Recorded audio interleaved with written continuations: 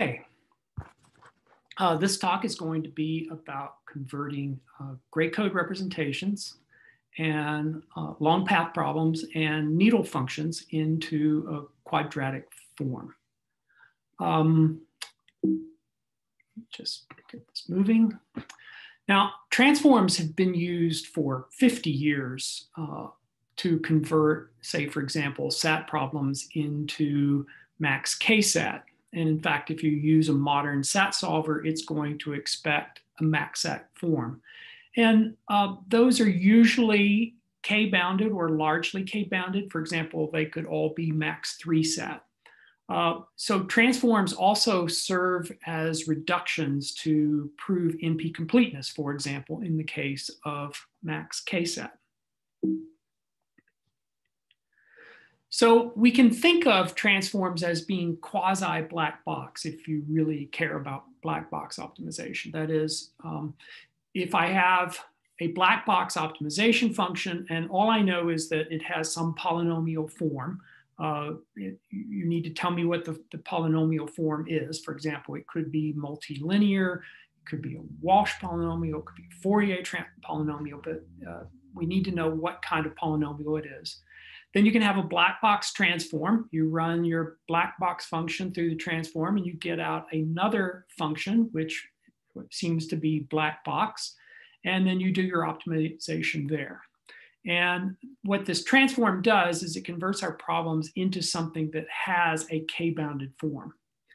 But if you convert it, say, into quadratic form, well, this is only quasi black box, because when you take your function that's black box and pass it through this transform, and out comes another function that is black box, which is quadratic, I can still recover the original. I can recover the quadratic form in n squared time. And that's really easy to see.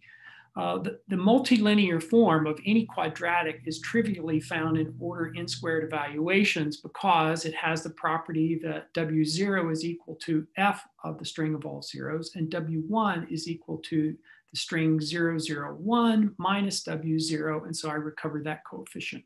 And in that way, I can recover all of the coefficients for the quadratic in order n squared time. And what I get then is a multilinear form, but it's no longer black box. Okay, so we will assume that our function is written in multilinear form. Multilinear form simply means that I have a set of variables, x of I or x of j is a variable.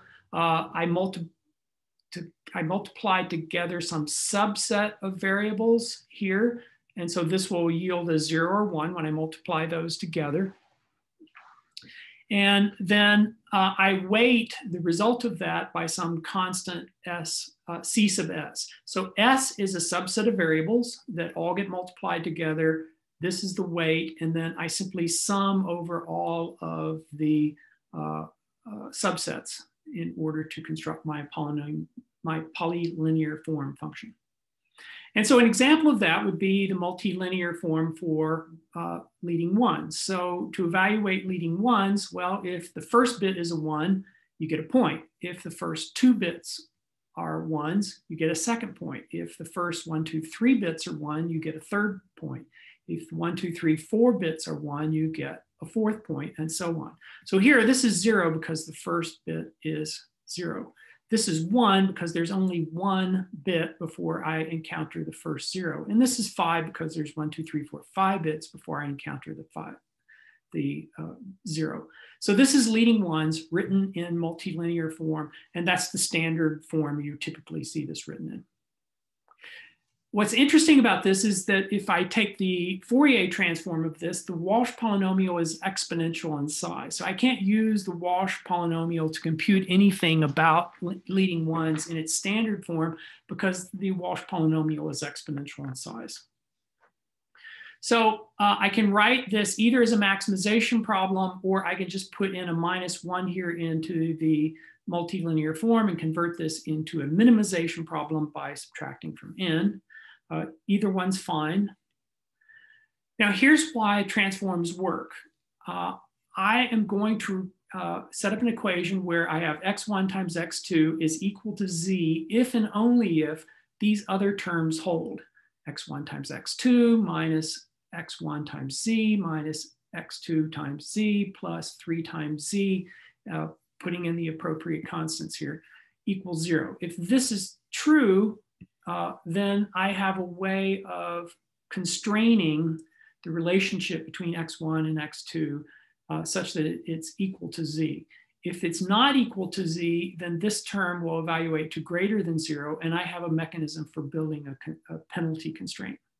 So what I'm going to do is build a new evaluation function where I replace x1 and x2 with z, but I require that x1 times x2 be equal to z in order for this to be 0. If it's not equal to z, then this is going to be greater than 0. So this becomes a penalty term. And p is the weighting of that penalty term. And so I simply make that greater than the sum of all my weights. And now I know my penalty is large enough that if z is not equal to x1 and x2, there is a large penalty. So having this way of doing substitutions, I take my leading ones problem. In this case, I'm going to replace x1 and x2 with z1. And when I do that, I put in the penalty term that ensures that z1 equals x1, x2. When you're looking at penalties, a quick trick to use is that you look at this term, z1, that's the replacing variable. You look at this term, x1, x2, those are the variables being replaced. And those are respectively the largest and smallest coefficients in the penalty term. Now here, I still have something that's not in quadratic form, so I will replace z1 and x3 with z2, and now I get this second set of penalties. Again, the thing that is a single variable, the new auxiliary variable is here. It's the largest. The variables being replaced are here. They have the smallest coefficient, and now this is in quadratic form. So this is leading ones written in quadratic form with penalty terms. In general, this is how you write leading ones, and this is the generalized form for this is the generalized form that looks at 3 variables at a time, 1 variable from the original leading ones, and this is the penalty term that's associated with that. This is the contribution to the regular evaluation function without the penalty. The thing to note here is that once this is written in quadratic form, the actual polynomial is linear in size. So the Walsh polynomial goes from being exponential to being linear, and now we can compute all sorts of things about the search space. So this is also trivial to solve with any number of methods. You can use local search with look-ahead to solve this problem in order and time. It also has a variable interaction graph that looks like this. And because this interaction graph is linearized, it can be solved by dynamic programming in order and time. So problems, once they're transformed into quadratic form, can be much easier to solve. In fact, leading ones turns out to be submodular once you do that conversion. It also doesn't matter what order you take the variables in, you get the same variable interaction graph for what's known as the hidden permutations version of leading ones. Okay. So what else can we do? Well, let's think about a needle in a haystack problem. What happens if I have this needle in a haystack problem where I get 100 points if I land on the needle and I get 0 everywhere else? Well, I write that in polynomial form. I take that, give it to someone, say, here's a black box with a needle function in it, run it through a transform and give me back the transform. Run it through the transform, you get back this black box. But remember, I said it's not really black box because I can retrieve the information in that black box knowing that it's quadratic. So after being transformed, the needle in a haystack problem, all needle in a haystack problems are trivial to solve in order n squared time. And one reason for that is because if you use exactly the same transform, it has exactly the same variable interaction graph as leading ones. And it's trivial to solve by any number of methods, including dynamic programming and also including local search with look-aheads. Now, the other contribution in this paper is to say that a lot of functions, when they are expressed in binary form, can often be k-bounded. If you look at the original de Young test suite, these functions are k-bounded, which means we could compute all sorts of information about this. We can compute the Walsh transforms of these functions. We can compute the eigenvectors of the search space. We can compute the location of proving moves in constant time. But what if instead of using a binary representation, we use a gray code representation? So if you want to use a gray code representation, this paper presents a constructive proof showing how gray code representations can also be expressed in quadratic form. So what the paper basically gives you is a way of saying, oh, if you want to encode any function using gray codes, we can still convert it into quadratic form using the constructive proof that is presented in this paper. One other thing this paper does is it shows how other problems can be converted into quadratic form that might not seem to lend themselves to that. So here's longest path problems. Longest path problems are actually long paths that are embedded in a larger search space. And the long path basically is a gray code that extends along the diagonal of the search space with what are known as bridge points.